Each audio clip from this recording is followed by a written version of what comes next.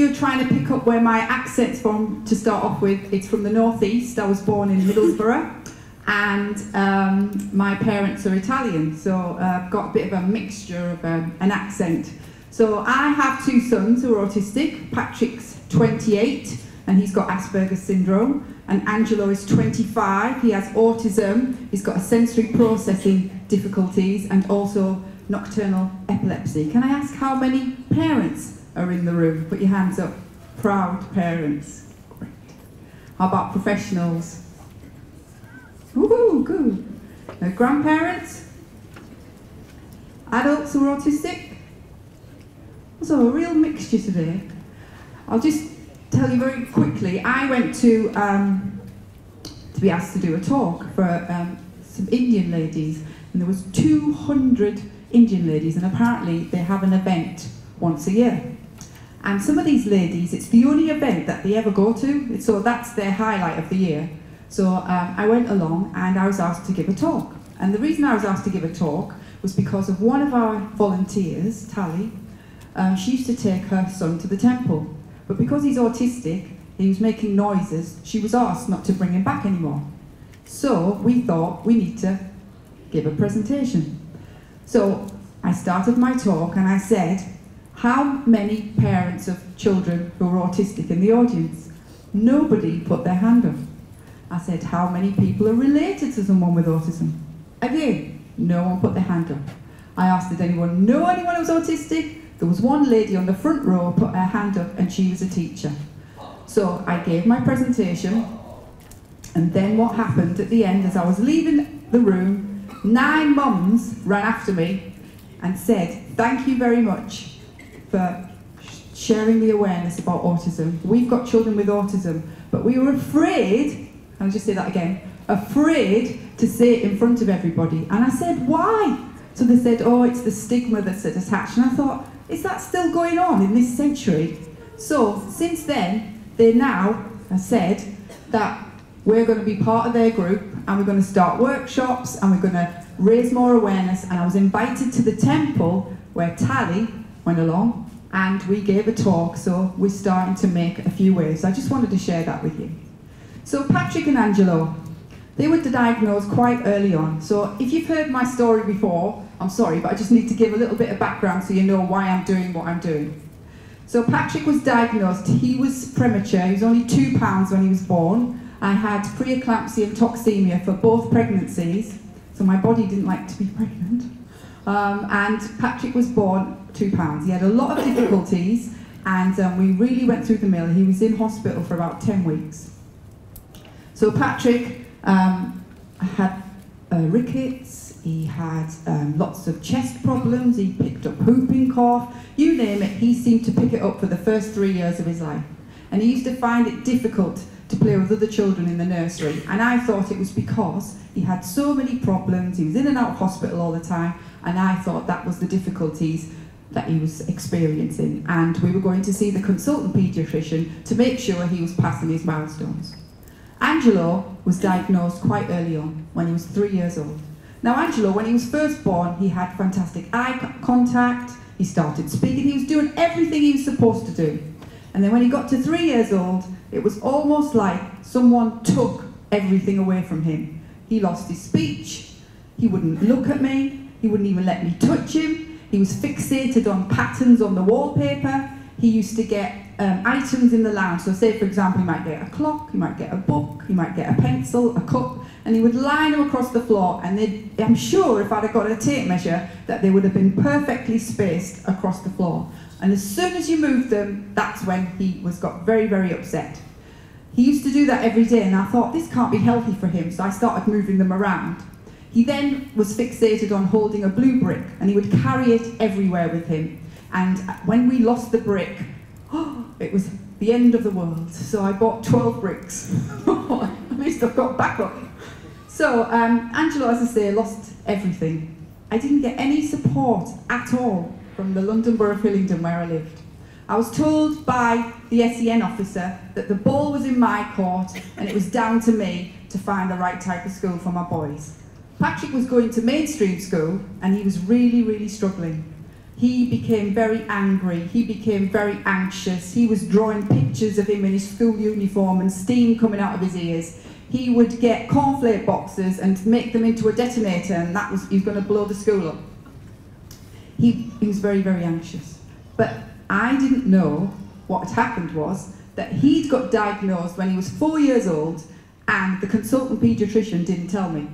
So I was going through 3 years of taking him into school, him trying to get over the steering wheel. Please don't take me to that place. You're not showing me respect to take me to that school. You're being mean to take me to that school. There's eyes on the door that are looking at me. And later on I found out that the eyes were 2 O's in the word classroom. So those were the eyes that were looking at him.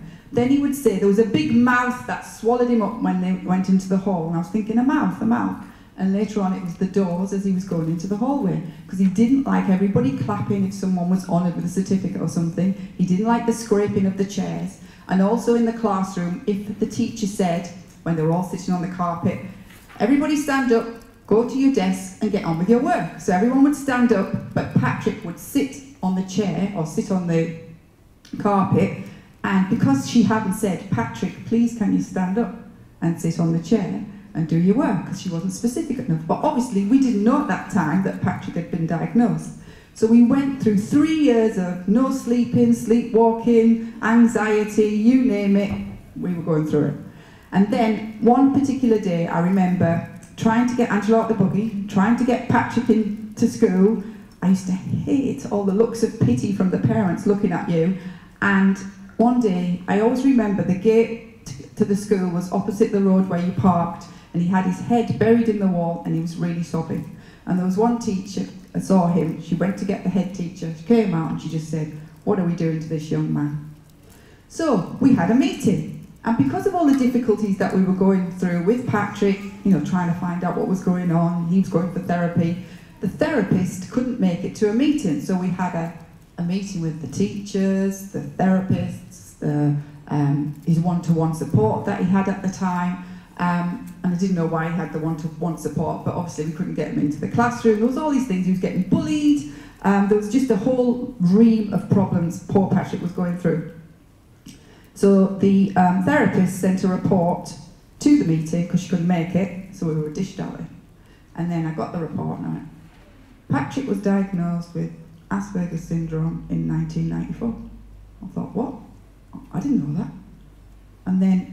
And because I knew about Asperger's, because I'd been reading about autism, because Angela had been diagnosed early on, I thought, and the head teacher said, Mrs. Kennedy, why didn't you tell us that Patrick had Asperger's syndrome? And I said, because I didn't know.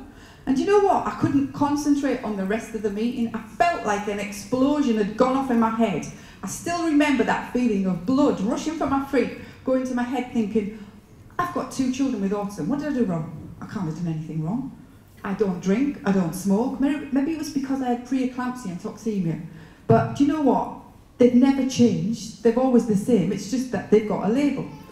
So the teachers told us that they couldn't meet Patrick's needs. They couldn't meet Angelo's needs. So I had 2 sons at home that didn't have anywhere to go to. And that's when the local authority said the ball was in my court.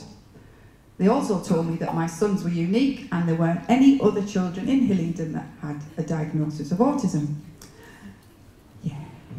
So, one day, I bumped into a mum. And I saw her really struggling with her son. And I thought, I recognise the way the behaviour is going here. So I said, is there anything I can do to help you? And she said, she started crying and then she just said, I'm really sorry. She said, oh, you don't need to apologise. She said, my son's been diagnosed with semantic pragmatic language disorder and he's finding it really difficult to go to school. I don't know anybody else. And so anyway, we started chatting and I said, there must be other parents who've got children who are autistic. So what we did was, I put an article in the local newspaper, and I always remember it was in the Uxbridge Gazette, and I'm still friends with the reporter, and 275 families came out of the woodwork. So, considering we were the only ones, so 275 families. So we started a support group. We started with a few parents at first in my lounge, then it got bigger, so I thought we'd better move somewhere else. So we went into a church hall, and that's when we thought, there's more parents who've got children at home, they're really struggling, they're trying to go to work. By the way, is anyone in the Wide Awake Club who stays up at night with their sons and daughters? Put your hand up if you lack of sleep and you'd love. Yeah, my son Angelo, 25, sorry to say, he's still not sleeping well. I've had 3.5, 4 hours in 2 days. He's having a particularly bad week this week. So I'm surprised I can put one foot in front of the other because I'm so tired. That's why I've made notes, because when I get really tired, my brain's like jelly. So, parents were in a similar situation to ourselves. Then there was a gentleman whose son had been diagnosed with Asperger's syndrome, and his son was in the mental health unit. And his son was misdiagnosed with schizophrenia. And he didn't have schizophrenia, he had Asperger's syndrome. And they gave him medication for schizophrenia. So his primary condition wasn't Asperger's syndrome, it was psychotic episodes that he was getting from the medication. So he came to the group and he said, I need to get my son out of the mental health unit. He said, if you go in there, he said, you wouldn't even put a dog in there. So I said, okay, so I went along with him to meet his son. Like the ache in my heart, it was a dreadful place. They've changed it now because they've made a new unit. But at that time, he was mixed in with people who had drink problems, like all manner of mental health issues. He had a curtain that just separated him from the other chap that was in the next bed, and it was ripped. There was food at the wall. The seats, when you sat down, your bum hit the floor. It was just like, oh my God, how are people supposed to get better in this place? So what we decided to do was, we thought we'll set up a school first. Thought, what do I know about setting up schools? But he told me about a building that they were going to knock down and build 37 flats. So I climbed over the fence. I remember I had a pencil skirt on. And I looked in the window and I thought, this is perfect. It used to be a school for children that had physical disabilities. And because the doors weren't wide enough, they were going to knock it down and build another school for £7 million down the road. So I went to the head of client services and I said, is there any chance that this school could be made for children with autism or autistic children? And she said, let me make some inquiries. And I always remember she was head of client services, her name was Mary Milne, and we became friends afterwards. She always said to me, I knew there was something different about you. She said, you never took the word no. So, to cut a long story short, they made us go through a feasibility study. We had to do a business plan. Luckily, my husband had just qualified and he did an economics and management degree. And we put a business plan together. And then the local authority said, you need to raise £627,000 worth of refurbishment in order for you to open the school. We're not going to give you the key unless you raise that amount of money. We had £3,000 in the bank. So I said, yeah, we can do it. And my husband just looked at me and said, are you mad? So I thought, we've got to do it. We have to do it. We can't live like this, because Sean was going to work during the day. He came home. I was going to work during the night, or coming back at 3, 4 o'clock. Then I'd come in. Then I'd be up for the rest of the day. Then my boys were at home. They gave us 5 hours home tuition per week. One lady was amazing. I employed her later on as a teacher who was working with Patrick. But the other lady had never worked with a child with autism, and she started crying on the 3rd day on my carpet in the lounge at home, saying, I don't know what to do. Not her fault, but she'd never worked with a child who was autistic before, that was like Angelo. So I thought, every book I was reading, it was like, early intervention is crucial.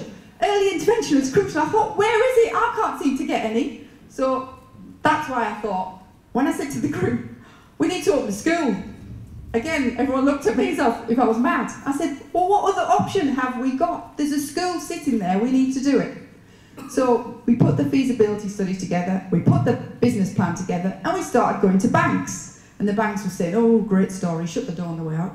Because we didn't have any experience of opening a school. So in the end, Barclays Bank, the listening bank, there was a chap who had worked with children with special educational needs, who was the manager. And I always find that people who've helped me throughout these 20 years are people who've either got kids who are autistic, or related, or have experience. So he said, I can't give you the 627 grand, but I can write a letter in such a way that the local authority will give you the lease. I thought, that'll do. So we got the letter, and then the local authority said, okay, we'll give you the keys. But you have to prove within 6 months that you're doing the work, because they gave us a list of works that had to be done, new roof, this and that and the other. Like, the people that were in there, they'd smashed it, like they'd smashed the toilet, they'd smashed the sinks. I thought, why? and like there's trees growing through the windows. So anyway, I always remember the first day, there was myself, my husband, there was 2 other people. We went in, we started painting the first room. My husband's not DIY orientated at all. He had more paint in his hair than he had on the scene. I thought, God, we need help here. So I went to the probation service. I said, can you help me? So they said they would come at weekends. He said, but you've got to be on site with us. Yep, I can do that. So then we went to the Prince's Trust. So I went and I put an article again in the local newspaper by my friend Barbara Fisher. I said, I need help. So all these people started coming out the woodwork, granddads, families that wanted their children to go to the school. And it was supposed to be a 3-year development plan, and we did it in 9 months. And it's because I am so driven. Like when I get a bee in my bonnet, it's just like no one's stopping me, I'm doing it. If I say I'm going to do something, it gets done. I can't bear it when people say they're going to do something and they don't do it. It's just like, it's got to happen. So we did it, and 19 children walked through the door. And my 2 sons were funded 2 weeks before we opened the school. They weren't going to fund them to go to the bloody school. I wouldn't stand up. I thought, you've got to be joking after we've done all of this. And I was getting 3 hours respite a week. That's all they'd give me. So I used to take Patrick and Angela with me to work, you know, set up a little classroom so that one of the teachers could go in there for 5 hours. And I don't even know how I did it. We were juggling. We had no money. I was living on 9 tins of Aldi's beans. I was sick of looking at them. But that was the way we had to do it. So now there's 195 children that travel in from 19 different local authorities. And I love that school. And it's, if you think about it as well, we had to set up a school in such a way that it would work because Patrick and Angelo were so different to each other. You've got Patrick who's got Asperger's syndrome, and you've got Angelo that's non-verbal, you know, he needs more one-to-one support, he needs intensive speech and language therapy. But we made it work. I put an advert in for a head teacher. I thought, how do I write an advert for a head teacher? How do I write it? So I was looking in, someone said, look in the TES. I looked in the TES. So we put an advert in and we got 9 replies. Some cranks, like, I can't even tell you. There's one lady, she was 89. She came with a bobbly hat, a kilt, and I just, what? And then there's another chap that wrote his application on Zippy and Bungle Rainbow application paper. And it was just like, I was thinking, we're never going to get anyone here. But the last person, her application form actually came in on the closing day. She had 20 years of experience of working with children who are autistic. She used to be a speech and language therapist. I thought, she's got to be it. And I remember she walked through the door and she saw Patrick, and Patrick didn't like talking to people at that time. He was like that. So she was saying, what are you reading, Patrick? So he said, dinosaurs. Dinosaurs, sorry. Dinosaurs. But she got round him like that. I thought, I don't even need to interview her. She's the one. And she was the one. So it's been a crash course in everything. I've learned everything, but if I had to do it again, I would. So as my boys got older, I was thinking, oh, where's Angelo going to go? There's no colleges around here. There's only one like 250 miles away, and there's another one down there. Oh, we've got to set up a college. So my husband says, what's the matter with you? He said, and do you know what? I had 3 hours respite. They took it off me because I had a school. I thought, what? I need more respite. No. Anyway, so what we did was we opened a vocational college. We found a hospital that were for people who had back problems. And it was only going to be up for 4 years because it was on a footprint that basically it had to be knocked down. So I thought, we've never opened a college before. I wonder if it's harder than opening a school. Blah, blah, blah. So anyway, in the end, we opened a vocational college for adults. And again, it was for 16, right up to 50, 55-year-old. We had a gentleman that came to us. So now we've got 3 sites, and there are 50 adults that come to us, age 16, I'd say 50 years old is probably the eldest. We then opened a residential home for 8 adults, and that's a stepping stone so they can go into supported living. And then 2 or 3 years down the line, we opened another school in Kent, and now there's like 70 children that go there. So that's like a little bit of a background. So I had a crash course in absolutely everything. So just a little bit about Patrick and Angelo. So Patrick, as I say, was very, very anxious, and he was always overthinking, difficulty switching off, poor sleep pattern, angry, anxious, and I think a lot of it stemmed from being bullied at schools. Angelo had real difficulties with his senses, so his sight, sound, touch, feel, taste. Sometimes, which I couldn't get my head around, that we like walking, and it's a great stress buster. And I didn't used to like walking before, but I love walking with Angelo. We walk miles. We do 10-mile walk to raise money for the charity. And but there's certain times that we must have gone the routes like 50, 60 times. But when the sun comes out, it's almost like it's the first time for him. And he holds onto my arm, and it's like he's sort of walking like this. And I'm just thinking, you know, it's just that. Oh, I think autism is, it's a big learning curve. You will never know everything that there is to know about autism. You will learn every single day, and I think it's made me a better person. I am fascinated by our kids at the school. I love to watch the progress that they make. Like sometimes it can just be like a little step, and it's huge for that family, it's huge for that child, it's huge for the staff, and it's just like, for me, I know it's hard. I've got the t-shirt twice. It's hard for the parents, it's hard for the individual navigating through this world. But if you support your son or daughter, I know the system's hard as well. For me, the system's like, right, how can we make their lives more difficult? Right, let's set up the EHCP. Let's do this, let's do that. And it's almost like, the PIP, like the disability living allowance form, you need a degree to fill out them things. And it's just like, it's almost like, why are you making our lives easier? Why are you making it more difficult? That's the bit that I can't get my head round. So another thing with Angelo is like washing his hands. He could be washing his hands every day, it's fine. And then sometimes, it's almost like he's been scolded by the water. So it's just different challenges. That's what I'm trying to get to you every day. He loves to squeeze his chips when he eats them, and he flicks the end off each chip.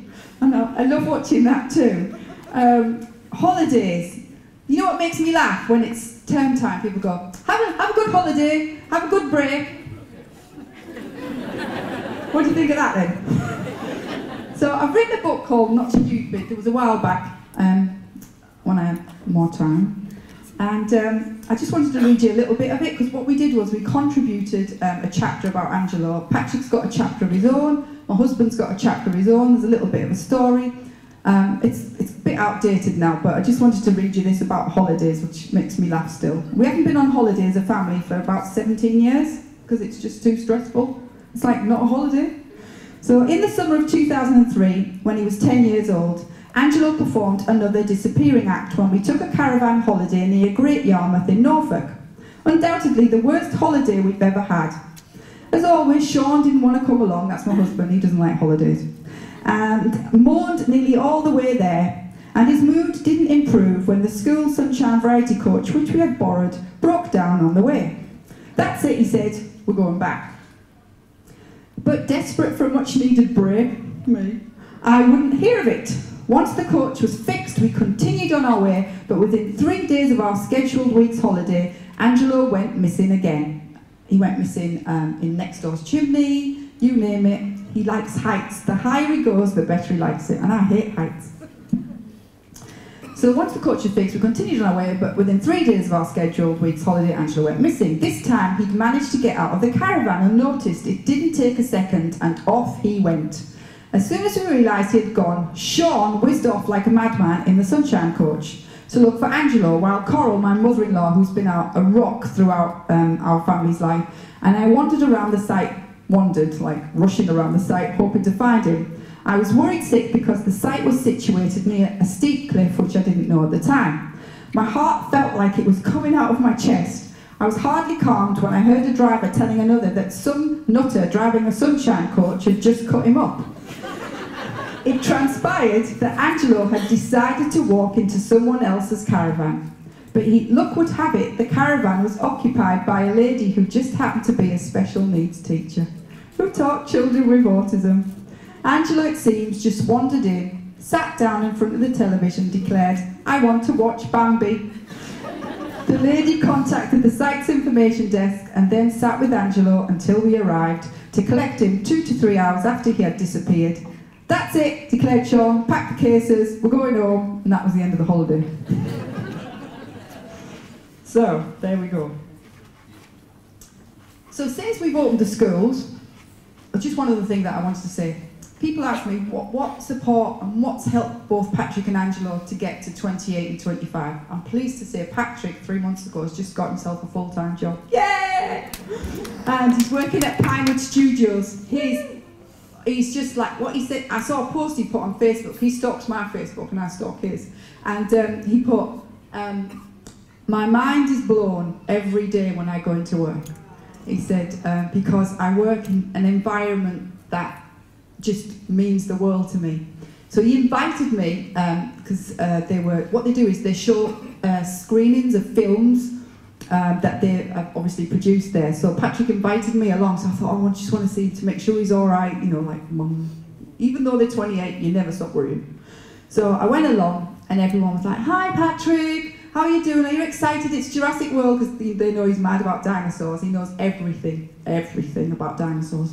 And I just thought, he's fine, he's okay. And, you know, he gets up in the morning, 7 o'clock, gets him dressed, he gets the bus, he's there. I'm really proud of him, so I thought the next step is to get his own place. So I said to Patrick, oh, now you've got a job and you pass your 6-month probationary period, you'll be able to get yourself a flat. He said, are you trying to get rid of me? No comment. So what's helped my sons throughout their lives? Setting up the school, obviously, because they were at home, not mixing with anybody, just me as, you know, taking them here, there and everywhere. And I felt a bit isolated because I'd moved from the northeast, I didn't really know anyone. Always help them to be open to new experiences, no matter how hard it is. Sometimes it's difficult, but because Patrick and Angelo are so different from each other, it's quite hard when I take them both out because they've both got different interests. Patrick used to use a dictaphone when he was stressed, and he used to talk into the dictaphone. Another thing that I did for him, he was desperate to go into the town. And I thought, how am I going to let him go into the town in a way that it's comfortable for him and less anxious for me? So he got a mobile phone, and I said, Patrick, make your way into the town, and then once you're there, you can come straight back, but just try. It wasn't that far. So we went through lots of different things. So I said, you can ring me whenever you like. I remember him going out the door, I felt sick, I was walking up and down. Anyway, he rang me within like a few minutes. I said, hi Patrick. He said, right, I'm standing on a piece of grass. So I said, could you be a little bit more specific? So he said, I said, where's the school? Is it on the right or is it left? But we talked it through, he got himself into the town, he came back, and since then now he goes to Birmingham, he goes to Milton Keynes, and I say to him, always ring me when you get there and just say, arrived Mum. And then when you're on your way back, just say, I'm on my way back, Mum. That's all I need to know. I don't need to know what you're doing and all the rest of it. And that's what he does. But he does ring me quite a bit just to share what he's doing, which is really lovely. Another thing I would say is try not to let them switch off and get too involved in their iPads and on their computers and in their room and lock themselves away. And I know that can be really hard. Angelo was great with the iPad, but then he got really obsessed and he was just up with it all night, so I took the iPad away from him at night time. So now he just uses the computer. Be open-minded about things. You know, if you don't try, you'll never know. So, you know, Angelo used to find it difficult to go around the town. He didn't like the sound of motorbikes, he didn't like the sound of buses and cars. So just take it one step at a time, and that's what I did. With Angelo, because he had no speech, what I did was I used to take photographs of things that he really liked, like Rupert the bear, the ball, the favourite swing that he liked, the park that he liked to go to, the food that he likes to eat, and then I would write the word under the picture. So I'd say, I started building up like a little album and said, this is where we're going, Angelo, we're going to the swing that you like to go to, or we're going to the park that you like to go to, or we're going to have some monster munch, which he loves, which I can't stand, the smell of pickled onion ones. So those sort of things, those are what I did to sort of help them understand as well the world as much as they possibly can. And also remember that everything that they do is not to do with their autism. They are kids, they're allowed to be naughty. You know, it's just that they're being naughty, they're being naughty. I just wanted to share just a clip of the work of the charity. So I opened the charity in 2009, and that was because parents started writing to me about difficulties they were having with diagnosis, trying to find the right type of school, trying to find support. How do I fill out a disability living allowance form? How do I fill out a PIP? What's a reasonable adjustment? You know, how do I find a job for my son? All these sort of things. I thought, parents are still going through the same stuff I went through all those years ago. So I thought we need to set up a charity. So we set up Anna Kennedy Online. Someone told me just recently, they said it sounds like a porn site. I thought, what?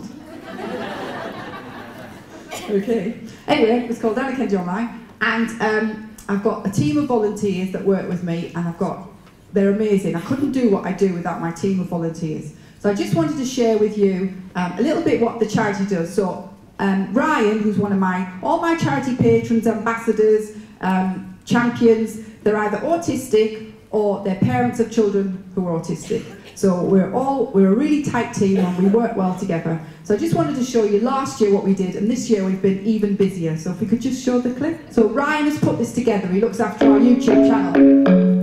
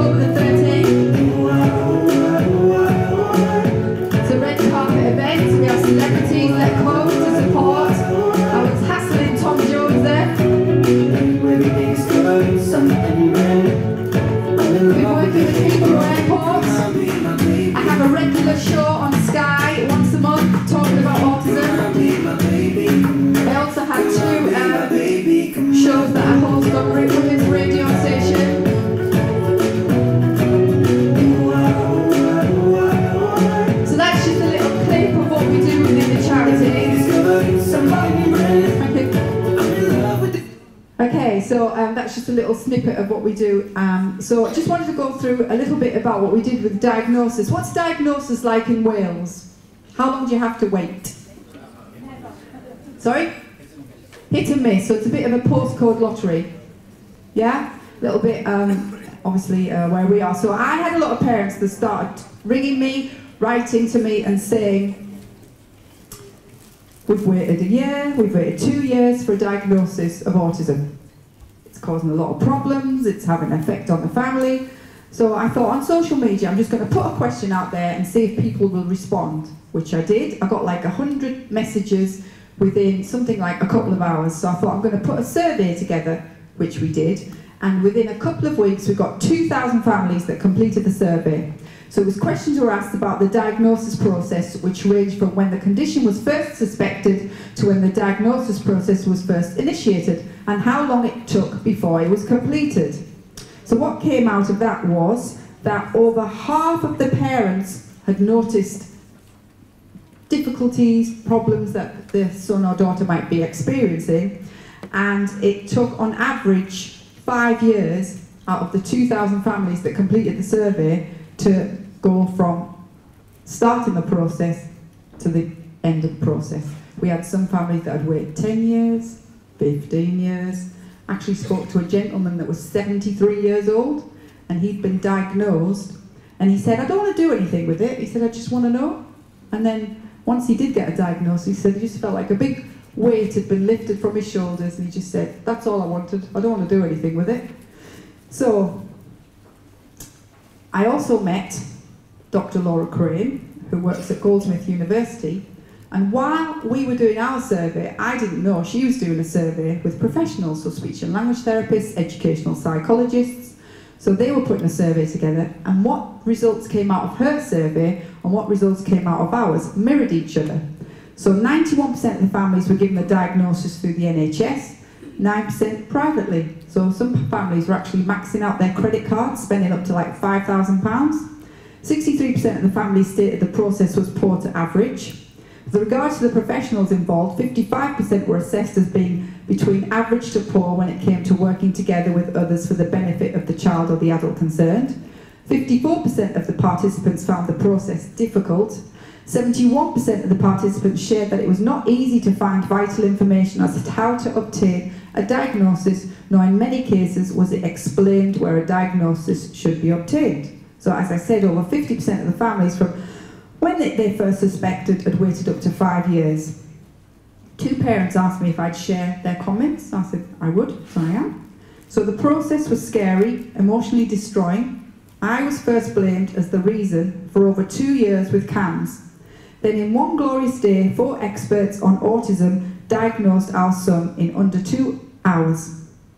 Though we were there longer. There was no grief, just pure relief at knowing we could move forward and it was not my fault. One other comment. We knew Emily was autistic from when she was 2. We were involved with lots of professionals, yet none were prepared to diagnose her. She was eventually diagnosed at 9 with autism and learning difficulties. The waiting list for assessment for autism was horrendous, so we said we thought she had ADHD. The list was shorter. She was assessed and they said no to ADHD, but yes to autism. 7 whole years of utter frustration and schooling that didn't work as for her as a result. I did speak to a parent actually, well, a couple of parents actually from Wales, and they told me that they'd been waiting on average 2 years for an autism assessment despite a target of 6-month figures. They also shared with me that the Welsh Government has set a target of 26 weeks, is that right? From referral to diagnosis, but a freedom of information request to local health boards revealed on average people waiting 107 weeks. So that was something that she shared with me. Again with the charity, I got parents that were contacting me about the children being bullied at school, online, within the community. They were just sharing some real horror stories, which I won't share with you, just like real heartbreaking stories. So I thought I need to do something, so I spoke to the NSPCC, I worked with Anti-Bullying Alliance, and we created something called Give Us a Break. A lot of children in mainstream are bullied in lunchtime, and that's because it's the most unstructured time, where they're trying to make friends, they don't know how to. I always remember when Patrick was younger, he wanted to make friends, but he didn't know how to ask. And he would go up to a child, stroke them on their face, and then they'd push him over, because that's his way of saying, I want to make friends. So we put a campaign together. The NSPCC said that when they launched the Give Us a Break campaign, when they put it on their website, because they had no information at that time, which was quite a few years ago, on autism, they said they had the most hits ever that year of the Anti-Bullying Week, of teachers wanting to find out more information. So then, parents, children, adults, were contacting me, sharing with me amazing videos of them singing, dancing, magicians, musicians, bands, you name it. And I was looking, I was just thinking, oh my God, they're really, really good. And I thought, we've got to do something with this. And at that time, I'd been invited to a show because I'd met Debbie Moore, who was the founder of Pineapple Dance Studios. And I was at the Woman of the Year event, and I went to her table and I just said, I've got all of these videos and I want to do something with them, I want to put on a show. So she said, we're actually having a show with Pineapple Performing Arts at the Mermaid Theatre. So she said, would you like to come along and watch what we do? So I said, oh, I'd love to. So I went to the theatre, I fell in love with it, and I thought, I've got to do something here. We have to put on a show. So I spoke to Maggie Patterson, who we're now great friends now for the last 8 years, and I said, I want to do Autism's Got Talent. So she said, okay then, I'll go with you, I'll support you. I said, but I don't want it to be a competition, because I think it would add to the anxiety. I just want it to be a showcase. I want to do it in the centre of London to show what these children and adults, how fantastic they are. So remember, we did it in 2012. I was quite anxious, because if you think about it, you've got 20 performers travelling from all over the country, and we're putting a show together in 2 days. So we did the rehearsals, families were coming along, but you know what? It was the best thing ever. People talked about it for weeks and weeks. It made the hairs on the back of my neck stand up. So I thought, we've got to do it again. And the other amazing thing was that, like, some of the celebrities that came, they said, oh, we didn't expect to be entertained. Why wouldn't you expect to be entertained?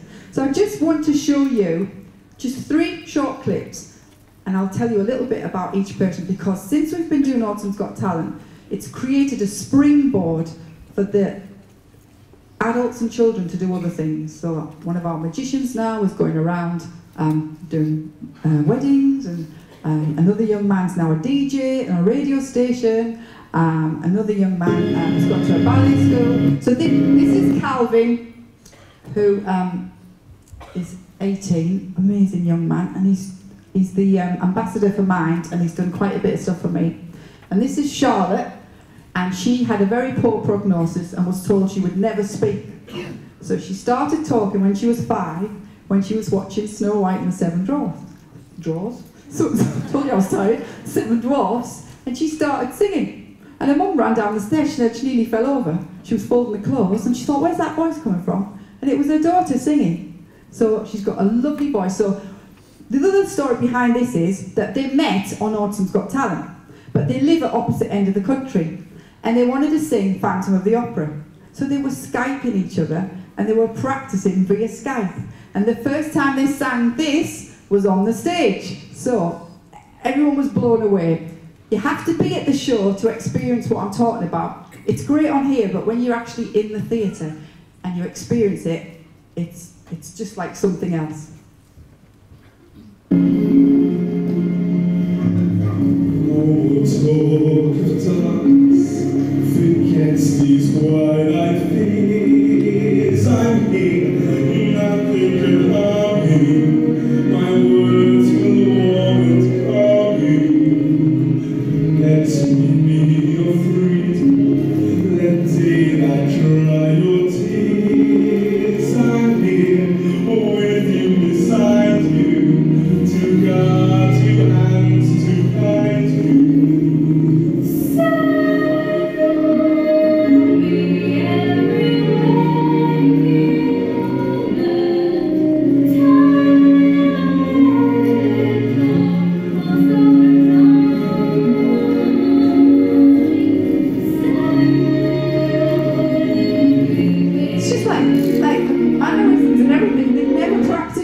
Isn't that amazing? They just did it for the first time on stage.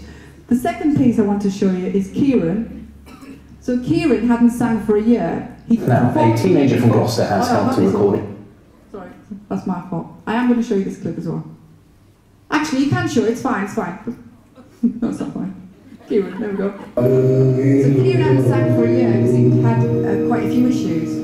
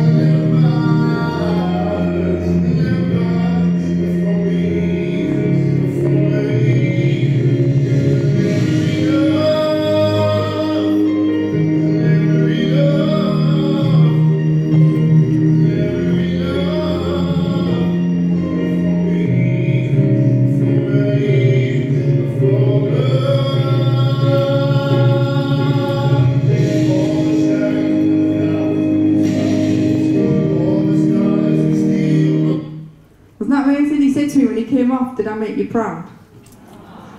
Of course you did. Right, so the next clip was on ITV. Now, Erica, I met Erica in Cardiff. We were doing, I was a judge for creative... Now, a teenager from Gloucester has helped to record... It was creative arts media. There was like an art competition that went on here. I was one of the judges, and that's where I met Erica. And Erica was very, very shy. She wouldn't speak to anybody, but she loved to sing. So I met her mum, and then she performed on Autism's Got Talent, and then we've created a charity single. And then she went on television, and it's something about Autism's Got Talent that gives them the confidence to think, I can do this. I'm not a second-class citizen. I can do this. I want to do something with it. So I just want to show you Erica, from going from somewhere where she never used to speak to anyone. I'm so proud of her. I got really emotional when I watched this interview. Or a charity single to raise awareness of autism. Erica Winkley was diagnosed with the condition at the age of 2. She wants to make Gloucestershire more autism friendly. Well, the song has been released as part of World Autism Awareness Week. We'll be speaking to Erica in a moment, but first let's have a listen to the song. Every time I look at you, I can't believe I found life so true, man. I told my time to put my trust in you. I must admit it was so hard to do. This is our charity single, and during UK Charity Week, they go to play for the whole week because they just really love it. So the kids are really excited. And I'm delighted to say that Erica has joined us in the studio. Erica, thanks very much for coming in. It's a fantastic song. You must be so pleased, and it was released on Monday. How's it gone down? Have people liked it? Yeah, judging by the response I've gotten from friends and family, I'm hoping that it's going to be a success, and on a personal level, but also to raise funds for the charity and the amazing work that they do in supporting autism acceptance and awareness. And I think the thing is, there's such a negative bias in our larger culture surrounding autism, so it's refreshing to see it in such a positive light. And the single was originally sung by the singer J Rock. His son has autism, and that's sort of how the collaboration came about. Tell us a bit about that. Yeah, so how the whole thing's got started. I was involved in an art competition. I was a contestant in that, and one of the judges was a singer-songwriter named Aaron York. And through that, I got involved in a charity album called Building Bridges, which was produced and featured artists on the autism spectrum. So through that, Anna, who's head of the charity, told us that J-Rock gave us this single for us to cover, and it all kind of spiralled from there. Amazing. You mentioned about autism and how it's kind of perceived in society. What do you think needs to change to make that better? I think this is a very good starting point, because I have an ambition of raising the profile of autism, especially in women and girls, because I think it's so thought of as a male-only condition that a lot of girls go into the radar. On the single alone, it was just me and Marie. Male-female ratio was 6:2, but I think that brought me and Marie closer. Just having someone with her abilities gave me a bit of a confidence boost. So hopefully that will be a good starting point. And you've mentioned some of perhaps the stereotypes that people have around autism. What is it like when you're out and about? Do people say things? Do you feel that people are judging you in a way? To an extent, yeah. But it's hard in all aspects of my life. In school, in college, I've always felt like I was different. Some days, on the worst days, I've almost felt like I was broken. But for the single, I think there's been a strong support network, because travelling and staying in a weird hotel was stressful to me. But the charity have done such great work in helping us get through it. And I think the message that I want the autistic community to take from the single is, with the right support, anything is possible. You can do anything that you put your mind to. If people are watching this, Erica, and thinking that they don't know much about autism and maybe don't know how to speak to someone with autism or react around them, what would you say to them? Well, I'm just like you on the inside, really. I'm a person, a human being, so I have my difficulties, but as long as you understand that, then I hope we can be friends. Erica, you've done so well. Your voice is absolutely beautiful. Well, thank you. And we've really enjoyed speaking to you today. Thank you so much for coming in. Thanks, guys. Did she do well? Like, from a girl that didn't want to talk to anyone. I was so proud of her. Mum was just like on cloud 65. I think I'm probably running out of time. So just very briefly, our charity, we offer training, we're going to schools. One of our ambassadors wanted to create something called Aston's Way because he was frightened of the police and that sort of thing. So what we're doing is we work in collaboration with the Autism Reality Experience, and what that is a bus that was created by Mum, and basically you go through the experience and you experience what it's like to have a sensory overload. They also provide training and it goes across the country, so if you can get it to Wales, it's really, really, really good. So what we did was we took it to Essex because that's where Aston lives, and his mum and dad are my charity champions in Essex. So we got 180 first responders, so that was police, ambulance, and fire service. Yeah, how can I forget the firemen? So they came along, and do you know what also happened? It opens up discussion. Sometimes they hadn't shared that they had an autistic son or daughter, and they just started chatting, and that was a really nice thing to see as well. So the commander of, I've got 1 minute, the commander basically said he really liked what happened on that day, because we spent the whole day there, so they're going to take it across the whole of Essex. So that's really exciting to raise awareness. So it's called the Autism Reality Experience. So if you want to check it out, it's under Training to Care. So that's training with the number 2 to care. So, and it's the Autism Reality Experience, and you'll see some information on there. If you want to see the work of the charity, it's www.annakennedyonline.com. We're a national charity, but we're made up of volunteers. We're very passionate about what we do. We do Autism's Got Talent, as I say, so if there's any budding singers, dancers, comedians, whatever it is that you do, artwork, the closing date is December the 31st, so check out the website, and if you want to nominate someone, and then what we do is we choose, which is really, really tough, 20 performers from across the country, and we take it as a roadshow. We've just come back from St Ives. So what we do is we take 10 performers from the main show in London, and then we open the auditions up to St Ives. Like, for example, we're going to Liverpool in November, so we open the auditions up to Liverpool. So we've got 10 performers from Liverpool. So you never know, we might come to Wales one day, and we could do Autism's Got Talent here. Do you know what? It's like the best thing ever, and I'll keep going on about it, but I just love it so much. And also, just very quickly, Simon Cowell tried to stop me from using Got Talent. I got a letter from Fremantle, the solicitor, saying you can't use Got Talent. And it was just the way it was worded that really got my back up. So I thought, I'm going to the Sun newspaper, even though I think it's rubbish, but I thought it's got the most readership. So I went to the Sun newspaper, and the reporter said, oh, I need to get a comment from Simon or his camp. So I went, all right then.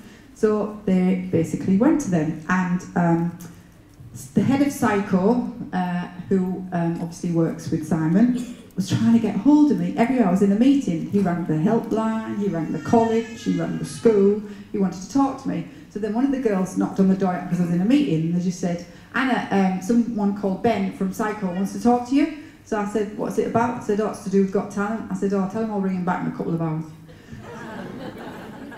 So I did. So I rang him back, and I could hear Simon Cowell in the background, and he must have turned around to him and gone. He went, hello, Anna. I went, hello. I said, you trying to get hold of me? He said, yes, I understand you're doing some great work. He said, and you want to do something called Autism's Got Talent. Great idea, but you can't use Got Talent. So I said, why not? So he said, oh, because, you know, you'll be setting a precedent. So I said, well, everybody else is using Got Talent. All the schools are using. Tesco's have just done Tesco's Got Talent. I said, why are you picking on us? Are we supposed to be flattered or something that you've chosen our little charity? I said, I've bought all the pull-ups with Autism's Got Talent. We've got all of the marketing stuff. He said, oh, I totally get what you're saying. He said, but, you know, off the record, you know, if it was me, I would let you do it. But on the record, we can't be saying, you know, solicitors, blah, blah, blah. So I just wasn't having any of it. So he said to me, you're not going to give in, are you? So I went, no. So he said, how about if I give you 4 tickets to the final of the X Factor and Britain's Got Talent? I said, I don't want them. I said, I want to do Autumn's Got Talent. So he said, can you hold off on the story till tomorrow? So I said, okay.